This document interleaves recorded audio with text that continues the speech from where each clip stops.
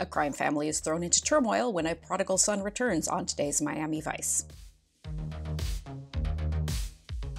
God's Work was directed by Jan Eliasberg and was written by Edward Tivnan, who also helped develop ABC's 2020. This is Tivnan's sole Miami Vice credit, and it's an unusually weighty and thoughtful episode.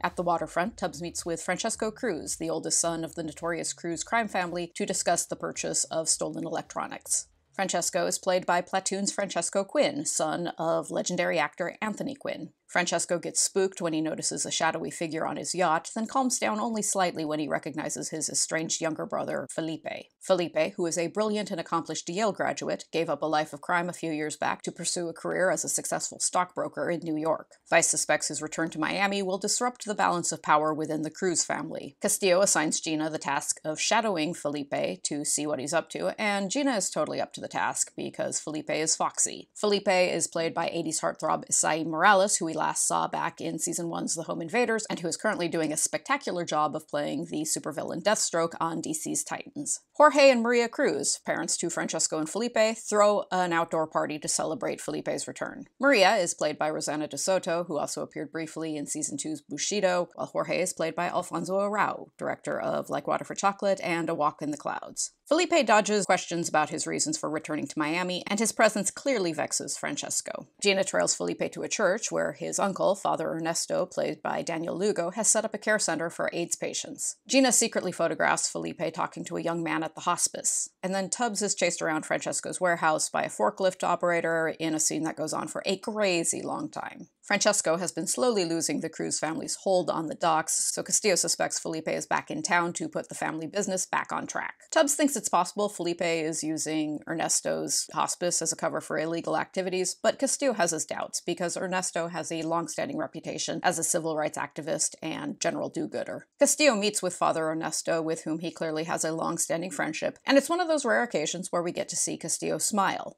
We even get to see him laugh, which is a Miami Vice first. Ernesto gives Castillo a list of supplies his hospice needs and assures Castillo that he has no idea why Felipe is back in Miami. While 9 Million Rainy Days by Jesus and Mary Chain plays, Ernesto returns to his home and is shot and killed by an unidentified gunman. The NYPD is able to identify the young man talking to Felipe in Gina's photograph. He's Luis Garcia, the son of a New York crime family and a childhood friend of Felipe's. Vice suspects Felipe is trying to expand the Cruz family empire to New York. Ernesto's funeral procession is protested by AIDS picketers because parts of the 80s were really awful. Afterward, Gina approaches Felipe, who tells her of his intention to continue running Ernesto's hospice. However, Gina and Felipe learn that the church is evicting the hospice due to all the controversy caused by the protesters. Gina and Felipe spot and chase down Ricky, a neighborhood kid who was seen hanging around Ernesto's home the night he was murdered. Ricky is played by major crime star and gay activist Jonathan Del Arco. Ricky claims he saw a man wearing a suit enter Ernesto's home the night of the murder. Castillo keeps a Bible in his desk, which is inscribed with a dedication from Ernesto and is filled with news clippings about the civil rights movement and photos of Castillo with Ernesto. Castillo tells Gina of his intention to make sure the hospice stays open. Castillo balls out the head of the Catholic Archdiocese, Father Wajda, who is played by Polish actor Oleg Krupa, for canceling the hospice's lease. He threatens to leak this unflattering news to the press unless the hospice is reopened.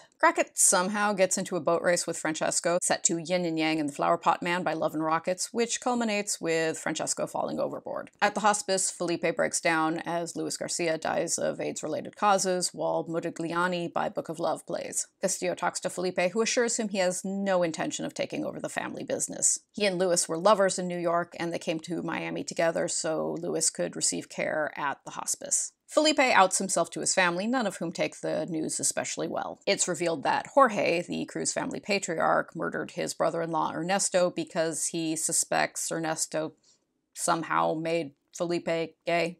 At the news that her husband murdered her brother, Maria shoots and wounds Jorge, and Vice bursts in and arrests him. This is a very good, thoughtful episode. From the vantage point of 2019, it seems like Vice could have figured out a whole lot sooner why Felipe was visiting Luis at the hospice, instead of going off on a tangent about how Felipe maybe wanted to use the hospice as a cover for illegal activities.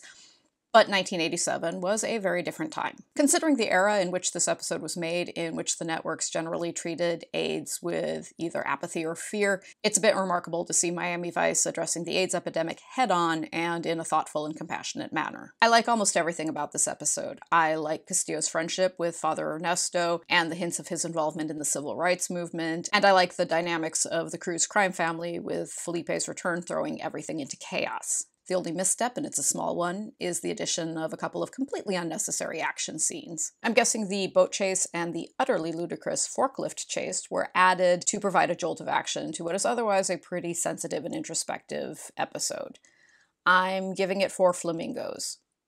Brace yourself for next week, because we finally have reached the one with James Brown and Chris Rock and alien abductions. It's perhaps the most notorious Miami Vice episode of all time, so I hope you'll join me then. Enjoy your week.